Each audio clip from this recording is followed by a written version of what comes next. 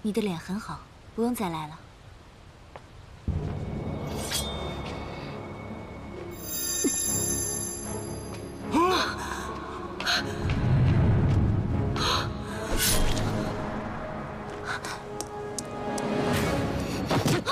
静书，你没事吧，静书？我没事，他受伤了。我给你止血。他救了你，你为什么要杀他？赵如是的命和脸都给了你，你为什么还要要挟我？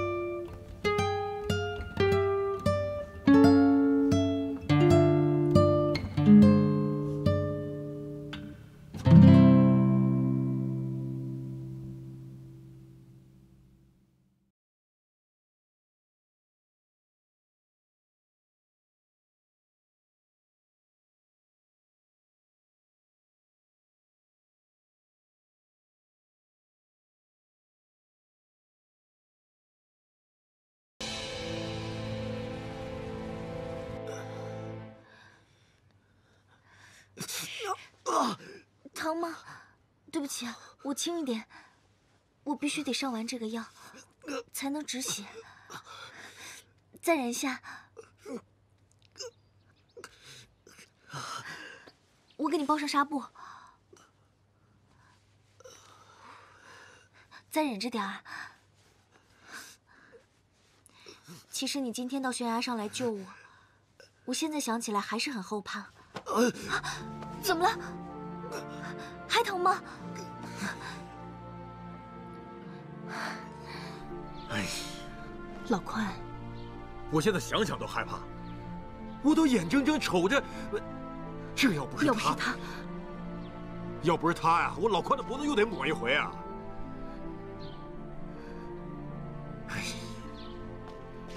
哎，你去哪儿？我去给救命恩人做饭去。他怎么出现的那么及时？他去悬崖做什么？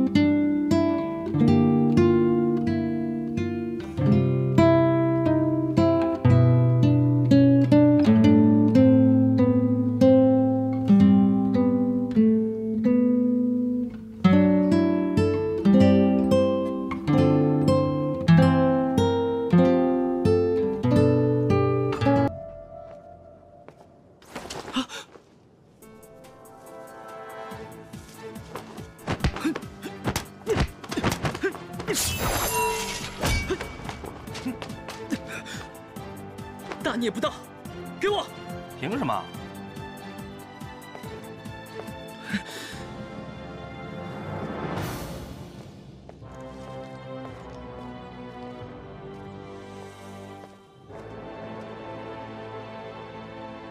南郡国派使臣和一队武士护送公主前来和亲，已到。这自古以来嘛，窈窕淑女，君子好逑。南郡却不等求亲使臣上门，就把公主送来和亲，未免太不矜持，太不庄重了吧？他们是不是借此由头，另有所图呢？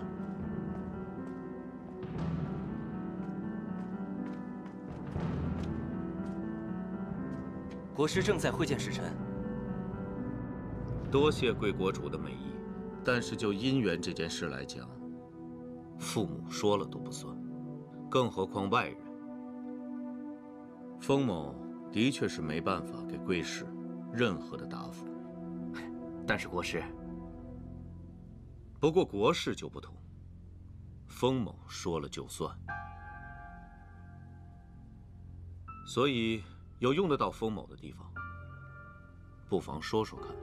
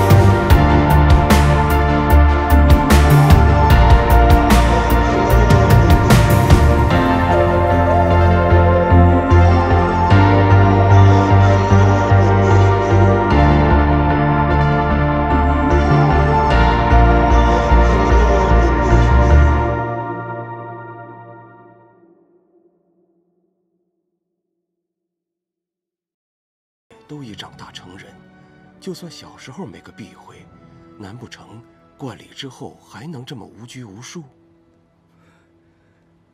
长大了怎样？冠礼又怎样？我迟早都是要娶她的呀。有件事儿，老奴不敢讲，但是看着太子殿下这么受苦，老奴又不敢不讲。讲。听说南郡送了公主过来，是要和太子殿下您和亲的。你在哪儿听说的？您呀，心里有个数就行，咱可千万别让外人看出点什么来。来看一看了，鸡毛掸子，热乎的看一看了。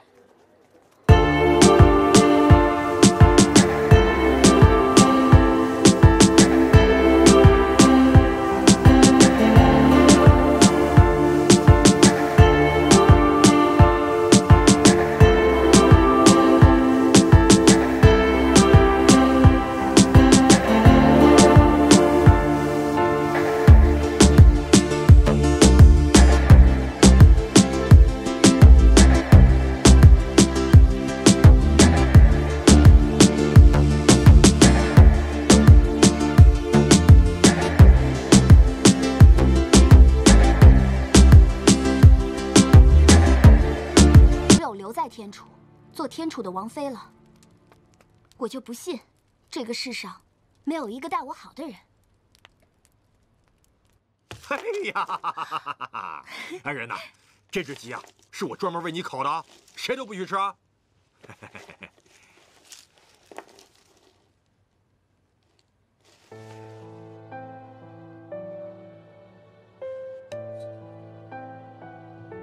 你到悬崖来，就是为给我这个？啊，行吗？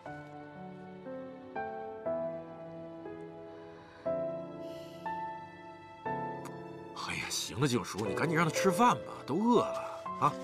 这只鸡啊，都是给你的，吃吧。哦，静叔啊，他只认那根玉管，不认人。静叔，你跟他说一声，让他吃吧。你看着我。今天没有这个，你也会去悬崖上救我。我以后不要你再听他的了，我要你听自己的。来，吃。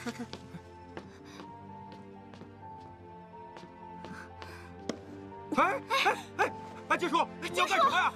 哎呀，静叔，哎呀，你要干什么呀，静叔？你干什么呀，静叔？我要砸了他！哎呦，我的个天灵啊！这东西说砸就砸吗？他是人，不是这个东西的奴隶。这个东西多在一天，他就多受一天摆布。英姐，你放开！就是啊。静叔，你可想好了？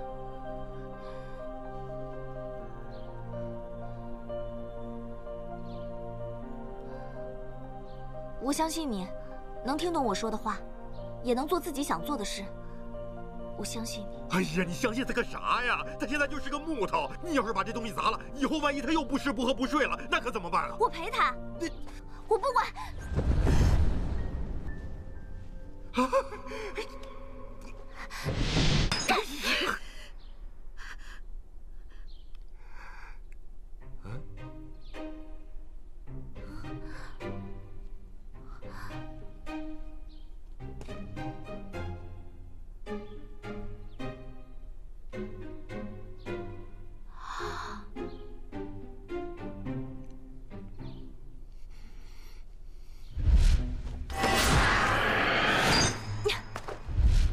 给你。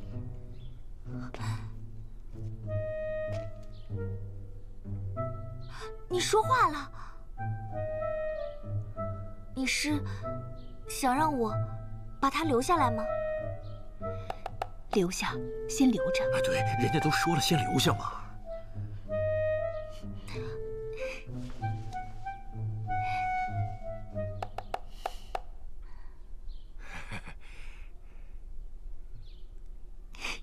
跟我来。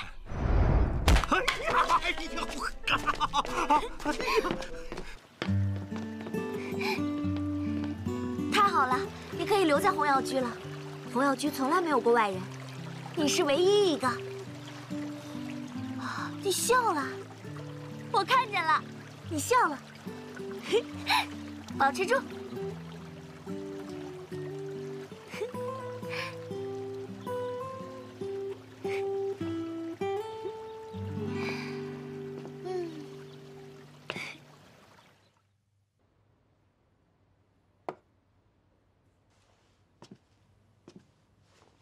带上这件秋甲，危险时刻能救你一命。不，师傅，还是您穿在里面，这样我才放心。少废话，就你那点三脚猫功夫，行走江湖还……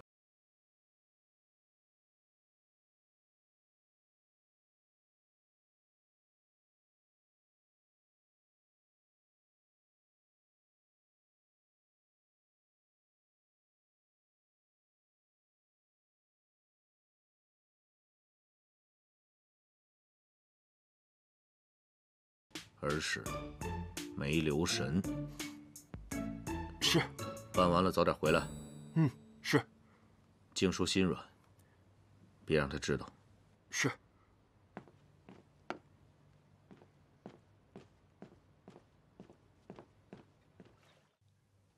哎，人呐，啊，古人云以茶代酒啊，哎，我敬你一杯。太感激了。这个茶要这么喝啊，小心烫。哎，静叔，咱们是不是该给他起个名字了？这日后要是想骂他，都不知道骂谁啊。坤叔，要想让他做他自己啊，还真得起个名字。叫什么好呢？叫石头，哎，对吧？好不好？哎，得连姓一块起上。那姓啥？我觉得得姓范。范什么呀？叫没够，范没够。这个好，这个好啊！英姐，我觉得要姓范的话，还不如叫饭桶、范二、范建。英姐，宽叔，他是我见过动作最快的人，其快如风，其动如影，就叫他绿影。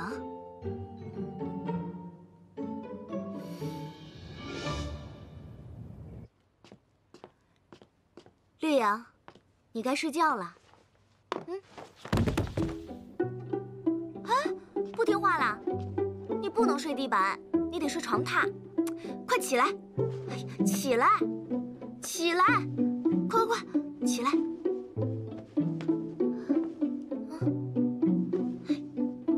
睡床榻。坐下。睡前得先把这桂圆红枣茶给喝了，趁热喝。你手受伤了，不能泡汤泉。快点喝。慢点。快躺下吧。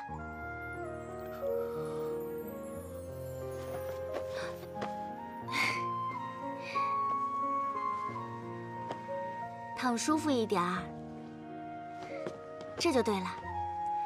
你好好睡一觉，我不叫你，你明天就睡到天亮，这样伤就会好得快点，知道了吗？明天见，月影。快睡吧。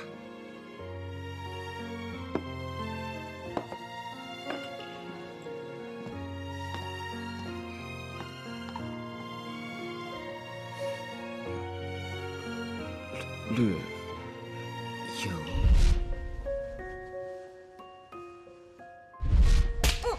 我下次再也不敢了。看你以后还敢不敢？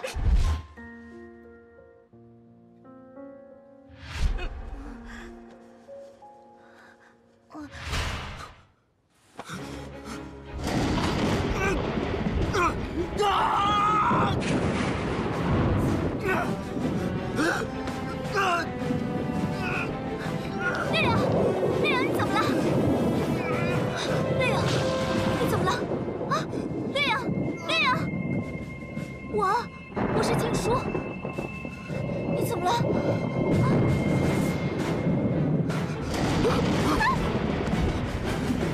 烈阳，烈阳，烈阳！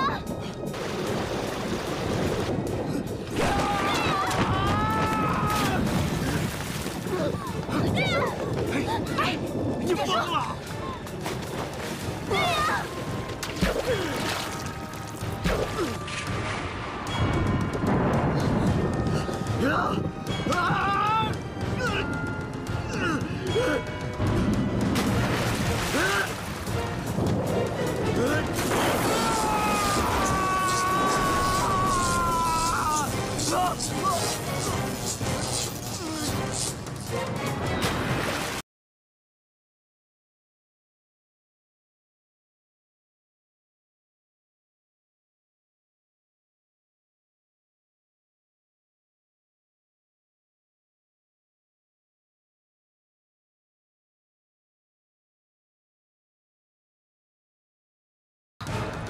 烈阳！醒醒！烈阳，烈阳，烈阳！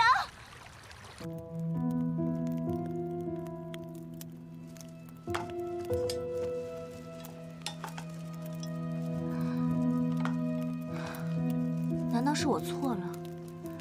不该用热力助他散寒，还是他的心脉出现了不好的征兆？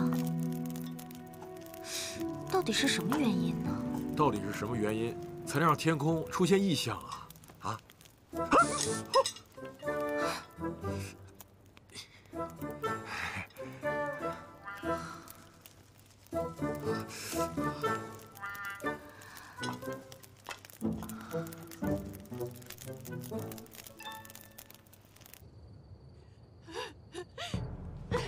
你还我的女儿！夫人，我好端端的一个女儿，让你一意孤行，嫁给一个来历不明的胡商。可怜的孩子失踪了，我们还蒙在鼓里。我的孩子现在不知道在哪儿受苦。母亲大人，我的女儿，道听途说而已。好，我这就启程南下，女儿自会有消息。我也去。我去公干，你去干什么？母亲，您不知其中缘由，就不要为难父亲了。只要能找到你妹妹，我们娘俩就回你外婆家去。你舅舅未必像他这么容不下我们母女。胡搅蛮缠，胡搅蛮缠嘛！母亲，父亲南下是为了督办粮草，他的心里装着万千黎民，您不能这样。父亲也想两全，只是您不知道罢了。我跟您说，妹妹嫁的不是普通的胡商，他是白狄国的大王子。什么？女婿是白狄国王子没错，但因为是庶出的王子，所以受嫡母和世子排挤，名为胡商，实为人质。皇室没有女儿，如是的确是为了和亲才出嫁的。如果世子要是死了，如果世子要是有意外，女婿就是白狄国王位的继承人。现在最重要的，我们是要确认妹妹的安全。她很好。你怎么知道？女儿出嫁时带着一个奴才，是那个哑巴。这位哑巴是个死士，只要他的主人有了生命危险，他也会活不了。哑巴一死，这个就会破碎。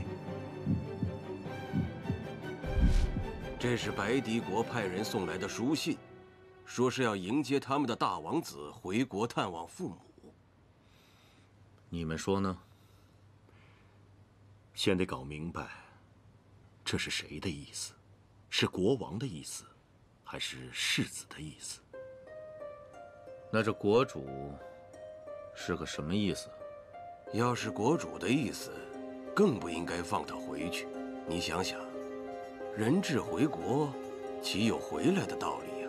这国主想念儿子，回去看看，也是情理之中啊。哼，回去就回不来了。那世子的意思呢？那可就真的回不来了。世子肯定会杀掉这同父异母的哥哥。反正是不能放呗。不放，得有个理由。哎，这样好不好？如果大王子在天楚成家立了业，好主意。可有合适的人选？不好办，毕竟对方是王子，如果和天楚结亲，那也得公主下嫁和亲才对呀。那就无解了。国师，听说你有一位养女，难道不正是天下身份最尊贵的姑娘吗？国师可有意与白狄国联姻？静书不能留在京城了。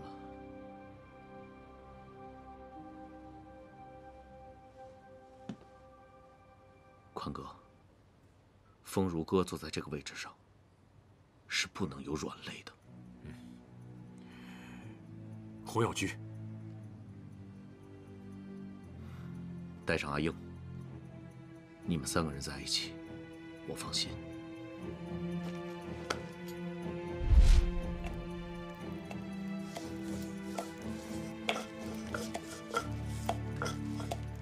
老宽，老宽，药都快熬干了。哎，在想什么啊？哇！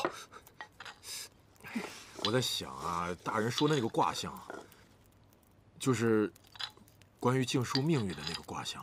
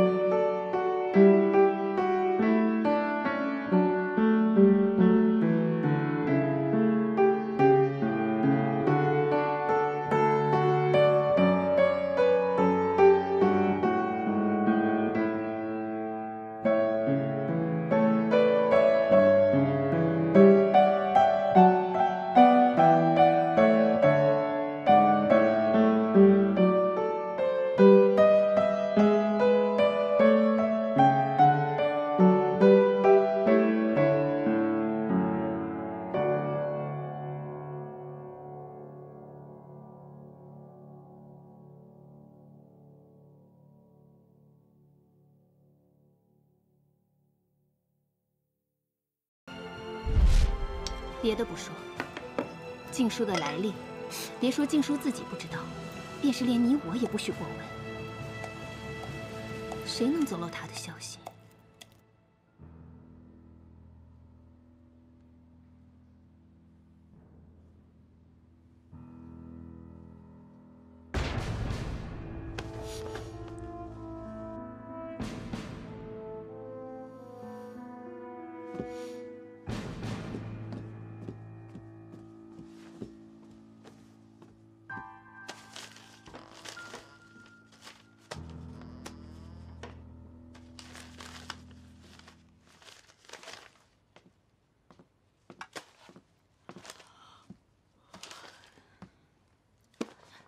都这么晚了，还在查方子啊？书到用时方恨少，都怪我以前太懒散了。英姐，你怎么还没睡啊？按你说的，把明天早上要煎的药准备好。辛苦你啦。跟英姐还客气什么？谢谢你，谢谢你可以让略影留下来。不忙谢。这是不是一个正确的决定？略影是个苦命之人，他没有那么复杂的，很单纯。遇到你啊，是他的福气。他也是为了救我，才伤得那么重的。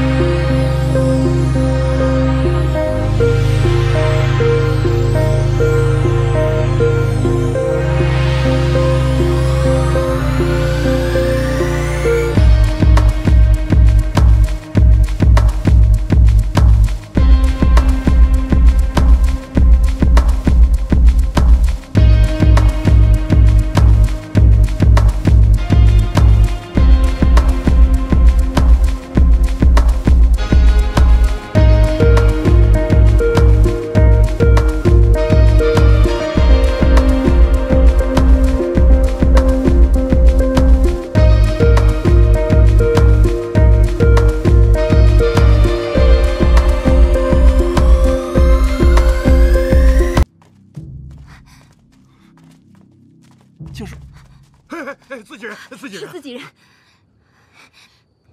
你的手伤成这样，怎么跟他硬拼啊？他找死。哥。啊，静书也来了，没看到你。很疼吧？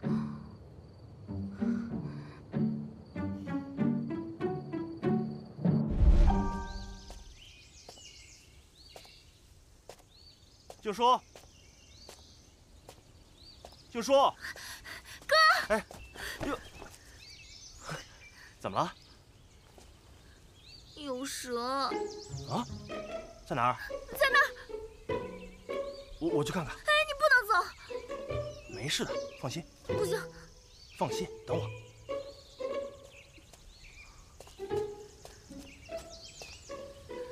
你小心点啊，哥。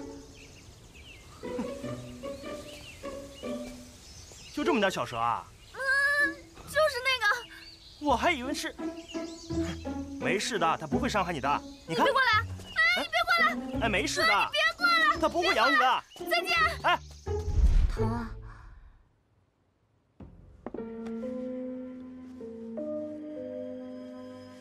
忍着点儿。很快就好了。韩光最近武功精进很多呀。我有丘甲护身，方可一位猛攻，又算得了什么精进？现下比宽恕如何？我老了，全怕少壮。来，喝茶。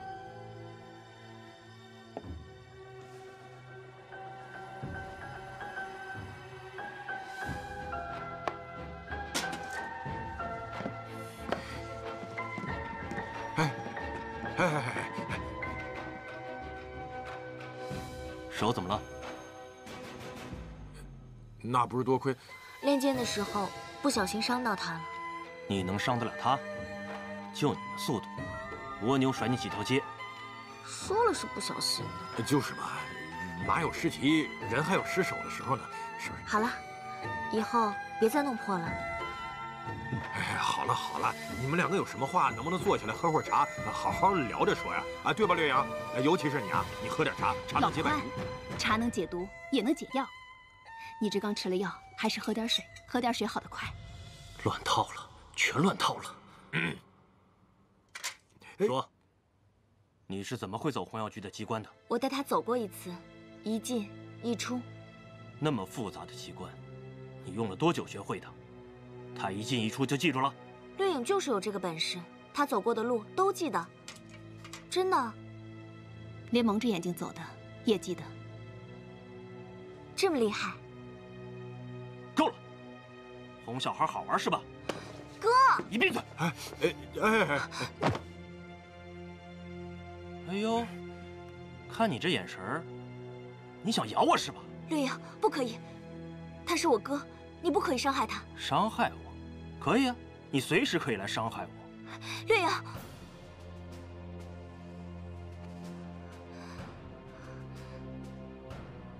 还真能装。哥，你别一来就欺负人，略影不是你想的那样。我最后问你一遍，你是怎么知道红药局的机关的？寒光，哥，装聋作哑。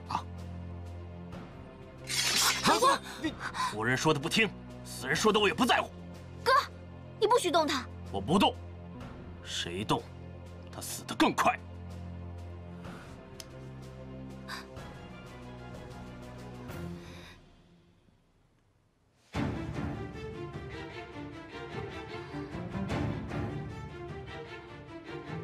迷宫阵。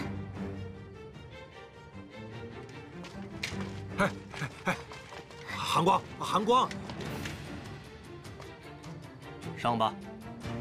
哎，哥，这可不行，这里是红药居的迷阵，机关重重，走错一步就是万箭穿心。他自找的。不行，绝对不行，我不会让你去的。哥，他又没做错什么，你干嘛这样对他呀？让开！我不让。静书，寒光，静书，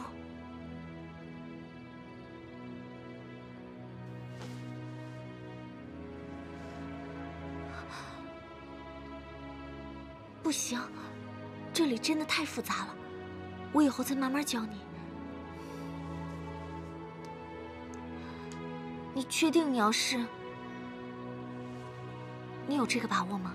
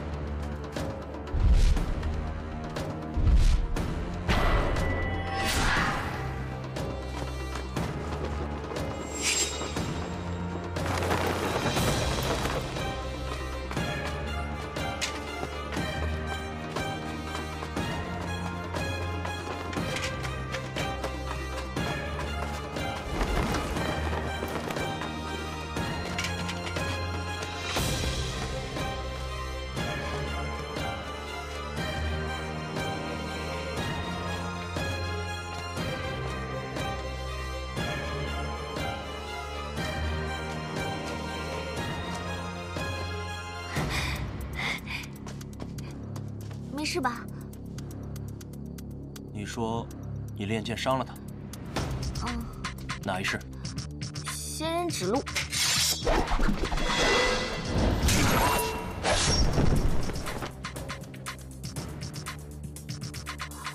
哼，仙人指路。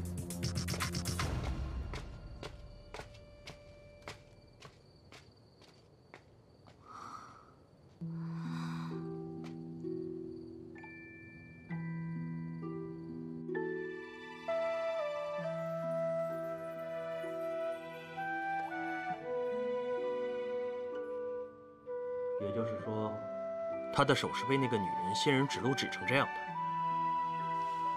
行啊，静书，长本事了。擅自收留外人，擅自换脸，还隐匿不报。自从出宫之后，你的生活还真是丰富多彩啊！我真是佩服。没有讽刺的意思啊。好啦，你就看在他救我的份上，饶了他吧，别再针对他了。嗯。哼。哥，你什么时候回宫啊？怎么着？我们不是刚刚久别重逢吗？我是说，你不在，楚子父一个人可以吗？你跟师傅越来越像了。我脸上刻着人肉盾牌这4个字吗？不是。你看，你不在，楚子父一个人多孤单啊。我在，他会更孤单。可是我有事情要请教义父，我觉得让别人送不安全，所以想请你帮我带一封信给义父。什么事？掠影的心脉有问题，他正在承受着很大的痛苦。可是我所学有限，所以我想把所有的症状都写下来。我哪儿都不去，想都别想。哥，他的死活跟我一点关系都没有。我暂时不杀他，是因为他还没让我逮着。哥。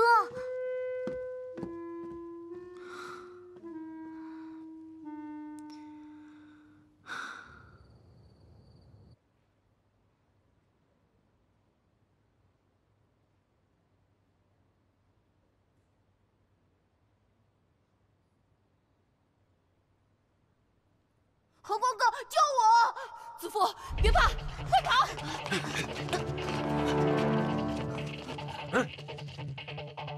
我引开他们，你快走。走不了了。走得了，快走！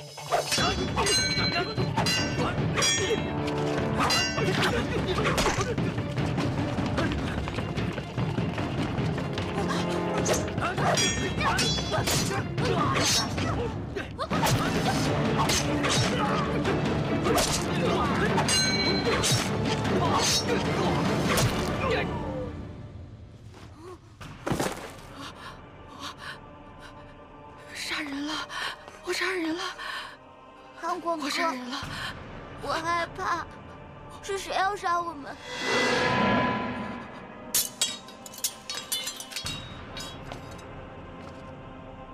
如果你不杀他们，他们就会杀了你。